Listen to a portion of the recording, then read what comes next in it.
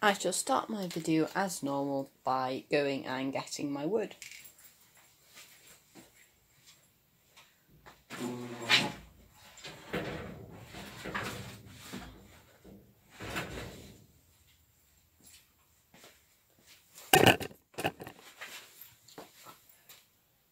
This is a heck of a big piece of wood, and this is the first video that I'm not going to be using scrap wood, and this is the second birdhouse, the third birdhouse that I have made since lockdown began. So I'm all out of wood, so we've been out to B&Q and we bought this wood, and I'm going to see if I can make a birdhouse out of it. If you've ever made a birdhouse, you will probably know that the best place to start cutting is for the back of the birdhouse, because it does need to be slightly longer than the birdhouse itself, so you can attach it to a wall or a tree. So along here is just 40 centimetres, and the width of this wood is 15 centimetres.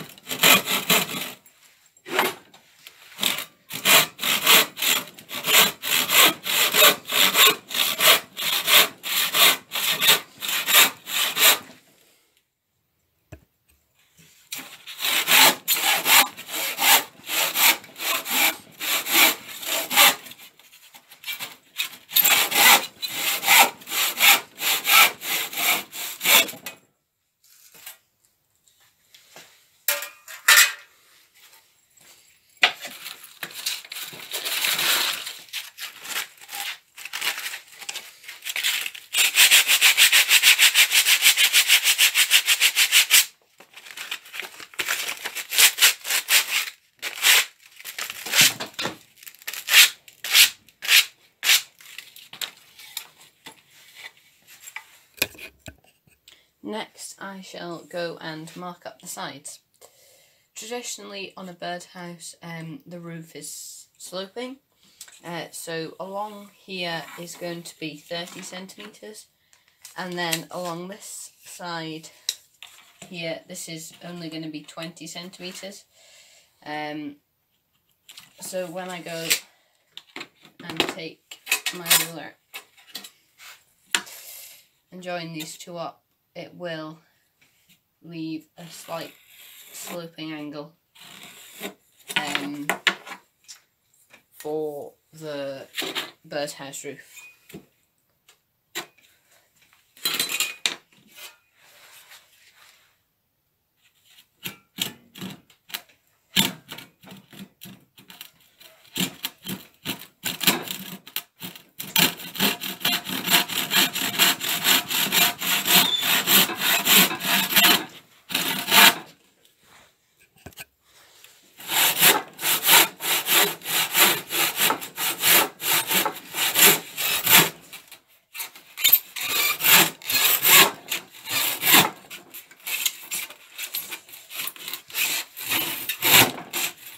I'm not sure why, but this wood that we got seems to be very, very difficult to cut, and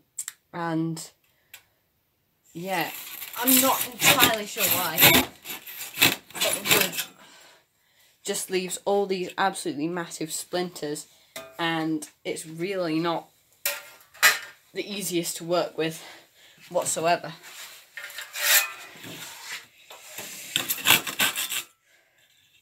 God, so many splinters.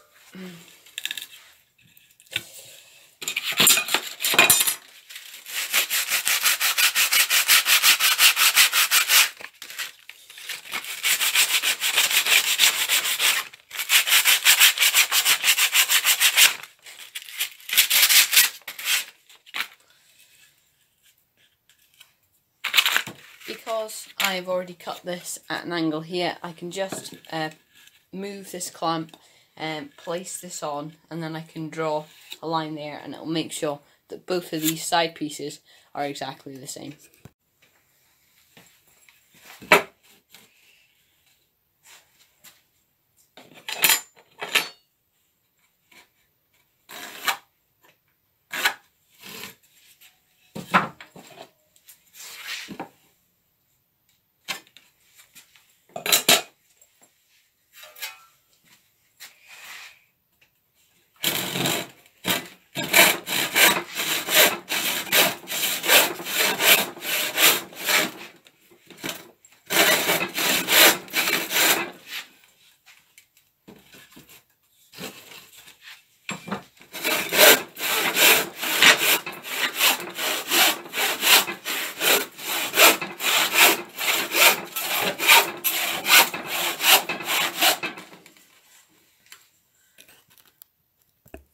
So I've cut this back piece and these two side pieces.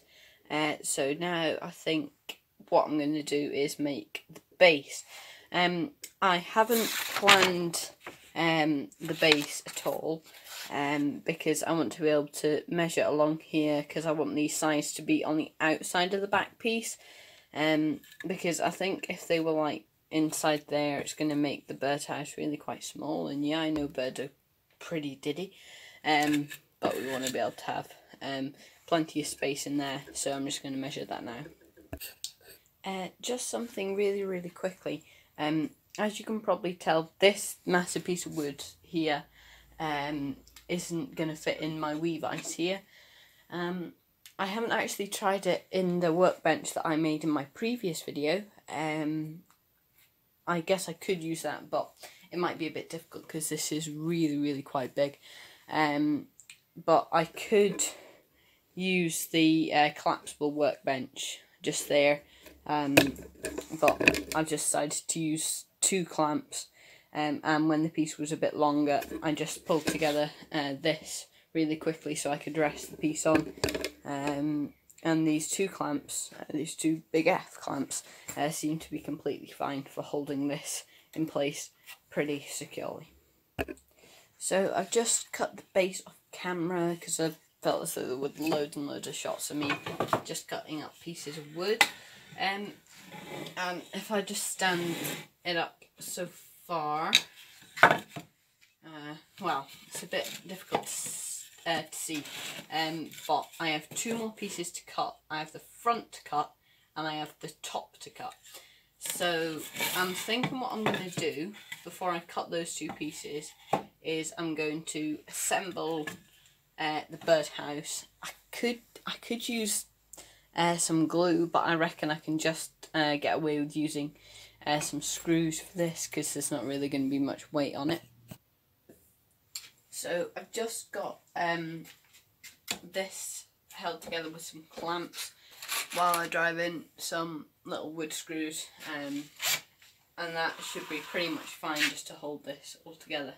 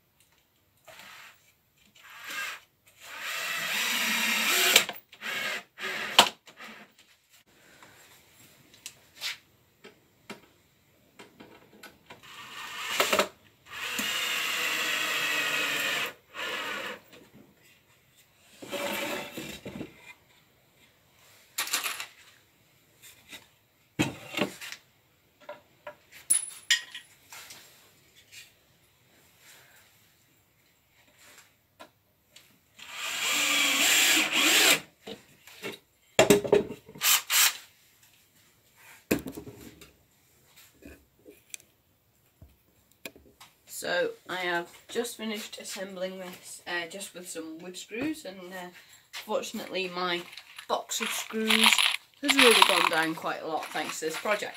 So I have just looked on the RSPB website and I worked out for the hole in the front of the birdhouse how big the hole needs to be. So what I found out for small garden birds like blue tits and things, the hole needs to be 25 millimeters in diameter. And for slightly larger garden birds, for example like sparrows, they need a hole of 28 millimeters. So I've made a bit of a guess because this birdhouse isn't actually for me. I've decided to go with just a 25 millimeter drill bit. So I just need to drill down into the front now to make the hole.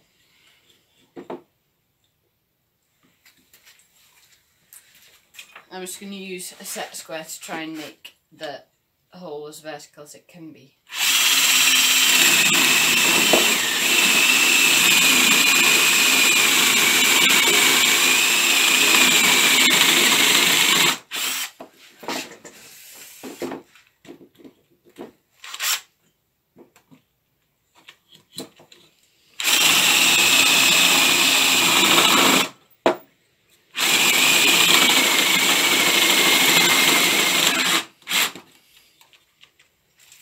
Well, that's interesting.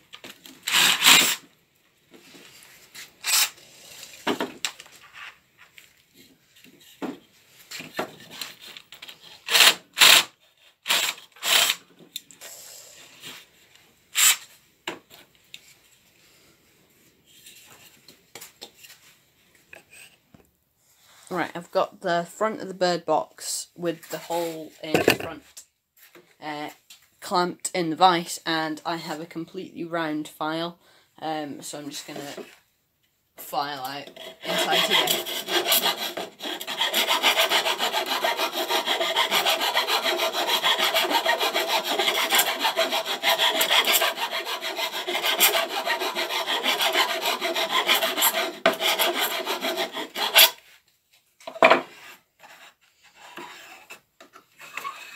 And now I shall just sand the backside with some sandpaper.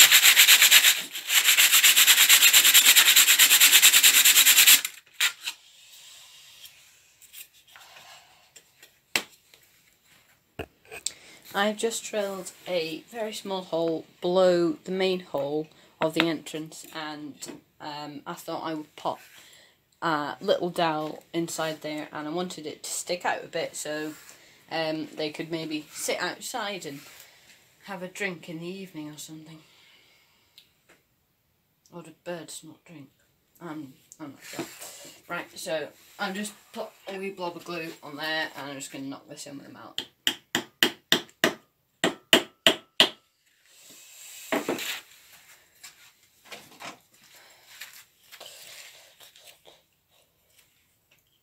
Right, once that dries, that should be nice and solid, and now I need to go and attach this piece to the main part of the birdhouse over there.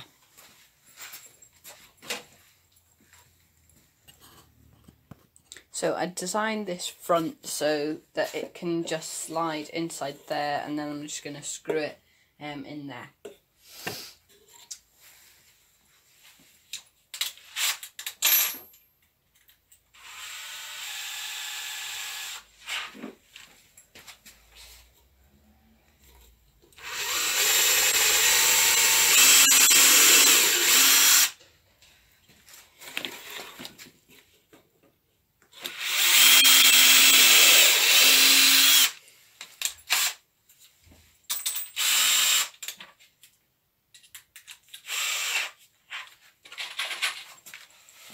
And then again, I'll just use some wee wood screws to hold on the front.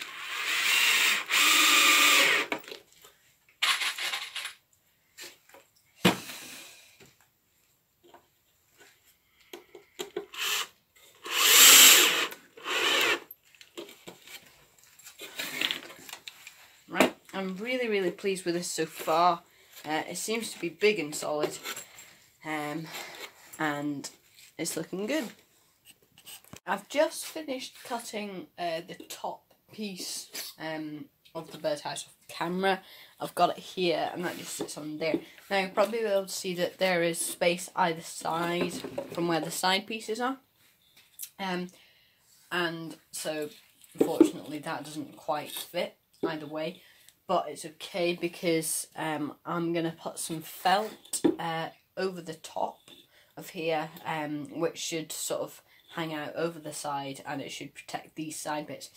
The project is pretty much nearly done. I'm obviously going to have to cut some felt size for this bit, and I was going to use a hinge, but I don't have that many hinges, and to be honest, I quite like having some hinges around. So on birdhouses that I've made before, I have just used some of the roofing felt to act as a hinge. So when the season of bird nesting sort of comes to an end, you can open this up, and if there's been any birds nesting, you can clean out stuff. And then I'll make a little locking mechanism to hold this in place during the nesting season.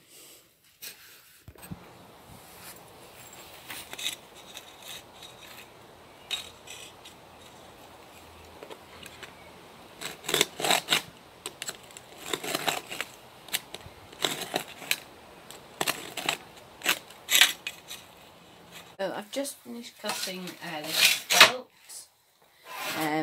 It's not like that nice felt that you use when you're sewing. It's like roof felt.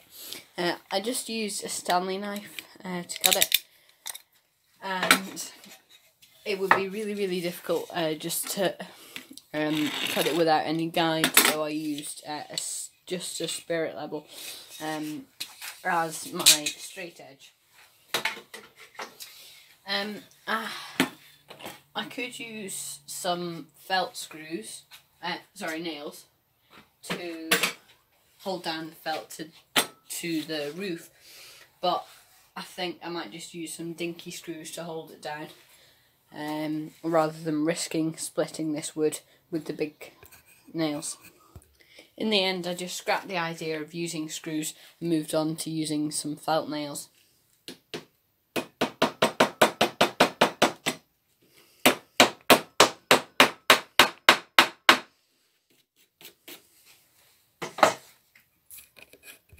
Before I can attach this felt roof onto the birdhouse, I'm going to use some of this, and I'm going to attach it underneath the felt, which will allow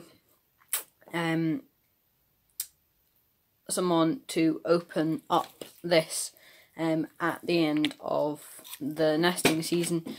So I'm going to cut two of these, one for either side. And then I'll just hold it in with some screws, and then you can take out the screws and see if anyone to be nesting in it. Oh, I hate trying to get this stuff apart. It's so... oh man. I've been at this for 5 minutes and I still can't snip it. Oh man.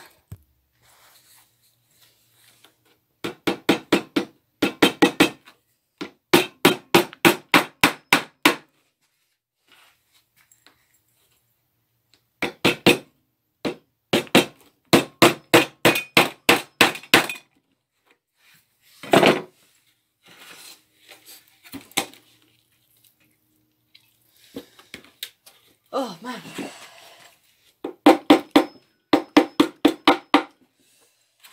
I'm really pleased with this so far, and now I just need to put a screw through there to hold this lid down.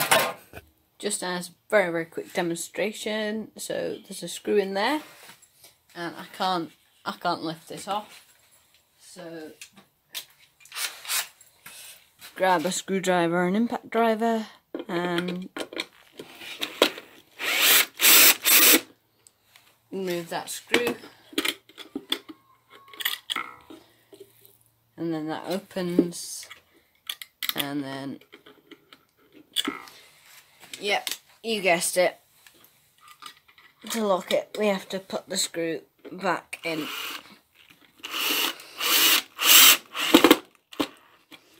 And now that isn't coming out. So when we bought this wood, obviously it's untreated, and we can't really just go and put it up because it won't really do well open to the elements, so we need to apply some sort of finish to it, and then it'll be ready for our little friends. Finish on the birdhouse, I'm just going to use some of this decking clear preserver. I quite like the colour of this birdhouse, so I did choose one that we had lying around that was clear, so it'd stick with this colour, and then that completes the project. Thank you so much for watching today's tutorial. I really enjoyed making this birdhouse, and I think it would make a perfect addition to any garden.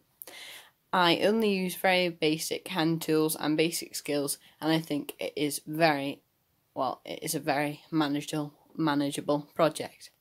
If you like this video, please like and subscribe, and the best thing that you can do to support me is share this video. Thanks, and I'll see you on my next video.